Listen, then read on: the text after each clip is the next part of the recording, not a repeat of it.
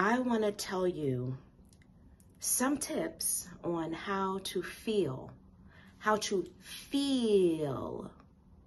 you're beautiful. So if that's something that you'd like to hear a little bit more about, you keep on watching.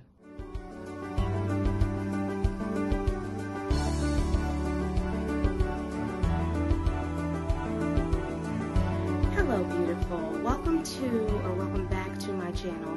Today we are going to talk about something that is so near and dear to my heart, and that is, before I even go there, let me just say that this is for those of us who feel like we need a little extra boost occasionally, okay? And it really is a feeling. There is nothing more empowering than feeling sexy or feeling beautiful. And let me just jump right into all of my tips on how you can feel just a little bit more beautiful. These tips are in no particular order. So you pick and choose the ones that you can use. And for the one that does not relate to you, then keep it moving. Now, let me just say this is a disclaimer. If this video is not for you, please click off. Go somewhere else and you spend your time doing something that is of value to you. If you want to feel a little bit more beautiful, if you want to feel a little sexier, if you sometimes feel like you are at a point where you just could use a little boost, come on, let's get started. So the first is to have a 5-minute makeup look, right? A 5-minute makeup look, so that, let's say you just feel like being a little bit prettier for yourself that day. It's amazing what a red lip can do. 5 minutes. I tend to go and get my lashes done because it makes a 5-minute makeup look that much easier. But just brows, lip gloss, a little concealer, you will be surprised at how you feel, how you look, and how you feel when you take just a few extra minutes to do those things. Tip number 2 is to know the clothes. Know the clothes that fit your body, right? There are certain things that I just can't wear because my belly says, don't you do that. So there are things that I will not wear because I just feel like I'm not going to feel my beautiful in that thing.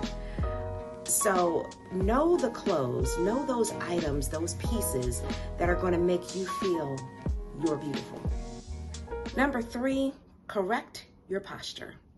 Just sitting up a little bit straighter will make you feel a little more empowered. It'll make you feel a little more in control. Just try it. Number 4 is to learn to give yourself a mini makeover. That can be anything from changing your hair color, changing your hair length, putting on a wig, adding a little streak of color to your hair. It can be going from lipstick to lip gloss. It can be just anything, finding something new so that you feel a new you and a new you're beautiful. You can do all kinds of little things to just make you feel a little bit more of your beautiful. Oil down your décolletage.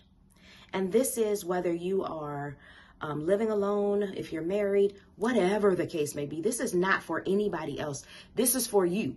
So that when you get a little glimpse of yourself in the mirror, when you are strolling by a mirror, you're looking in your rear view mirror as you're driving, anything. Oil, especially in the summer, you want to oil down your décolletage. I love to do this at first thing in the morning. After I do my spa shower at night, I oil down from head to toe. But yeah, oil down your décolletage. Just trust me on this. This area is an area that we don't give enough attention to in terms of skincare. So it can get really aged. It can start to show our age really prematurely. But not to worry. It is never too late to start taking care of your skin. your skin is just gonna rejuvenate itself, right? So it's never too late to start taking care of it. Know the colors that flatter your skin tone. And that's for blouses, for dresses, for coats. Tone. I don't know if my tone is warm or cool. I'm not talking about that. You know how, if you hold something up to your skin, if it looks pretty on you, you be the judge of that, nobody else. Listen, have you subscribed yet? If not, girl, what are you waiting on? You know it's free, right? Hit that subscribe button, hit the notifications bell, and you will be notified every time I post a new video. Number 7 is to, okay, so you have to wear shoes that aren't the 4-inch heels that maybe you used to wear. I could never wear 4-inch heels. I've always been someone that has had bad feet, and my knees are not where I'd like them to be. So I've never been able to really wear heels. I remember wearing heels, putting on my sister's heels. I was like 32 and I put my sister's heels on. She left them at my house one day by accident. She wore them every day, wore heels every day. And I put on her 4-inch heels for like, listen y'all, I put her heels on for like 1 minute. 1 minute. I didn't even go anywhere. I just put the heels on for 1 minute. My back was hurting for 2 days. So heels are not for me. As much as I love them and they are so beautiful to me. But listen, if you gotta wear a comfortable shoe in the summertime, throw an anklet on with that shoe. Rock that anklet with those sneakers. Number 8 is to find a new scent that smells amazing on you. There's nothing like, I know I mentioned this before, but there is nothing like getting a whiff of yourself during the day. Getting a whiff of yourself and you just being like, girl, you smelling good.